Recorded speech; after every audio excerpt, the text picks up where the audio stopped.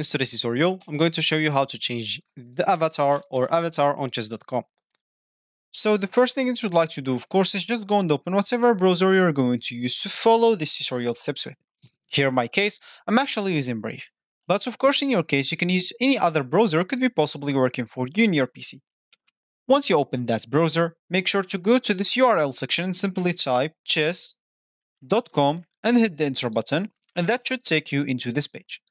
Of course, if you have an account, you can simply go and click on this login option on this left panel, and here you can enter your username or email, password, and check this remember me if you don't want to log in anymore.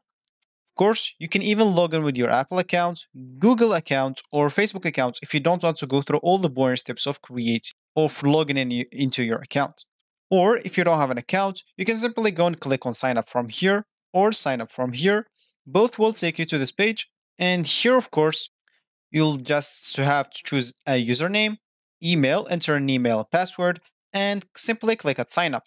Of course, you'd like even to choose your chess skill level, new to chess, beginner, intermediate, or advanced. And also, you can sign up with Apple, Google, or Facebook, like login if you don't want to go through all the boring steps of signing up. So once you're logged in into your account or you just created your account, you'll find yourself here in this home screen or the main screen of the chess.com. So as I said in the beginning of this tutorial, I would like to change avatar on chess.com. And of course, if you want to do that, let's just go to this left panel and click on settings at the bottom of it.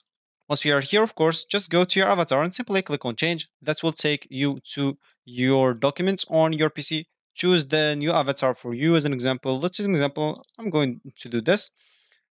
Once I choose this, as you can see, my avatar is uploaded and changed. Click on save button and come back to your home screen and your avatar will be changed. So this will be actually for this tutorial. I hope you like it. Thank you guys for watching and goodbye.